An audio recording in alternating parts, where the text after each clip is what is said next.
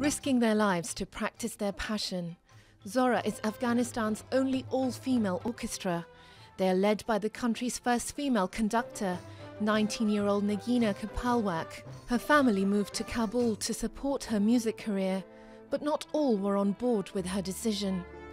They didn't let me to come in the music school. My uncles make a lot of problems for me. Like my grandmother said to my father that if you let Nagin to go to music school, so after that you are not my son anymore.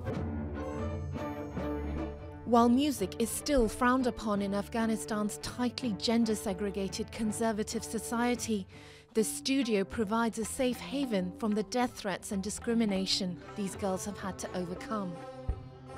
Zohra was founded by Dr. Ahmed Sarmast, who himself has been a victim of the Taliban's aggression. He was injured in a deadly attack 3 years ago, but he hopes the initiative will show the world a different side of his war-ravaged country. Afghanistan is closely associated outside Afghanistan with Kalashnikov, Bukra, but it's not all about Afghanistan. Every member of the Afghan society is not violating the human rights of the women of Afghanistan.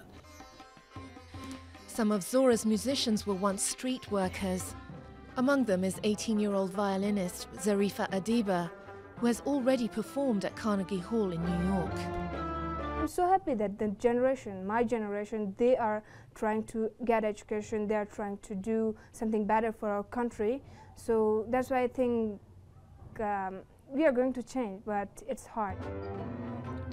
These girls hope their lasting legacy will be to challenge the world's perception of their country. And where words fail, they hope the music will speak for itself.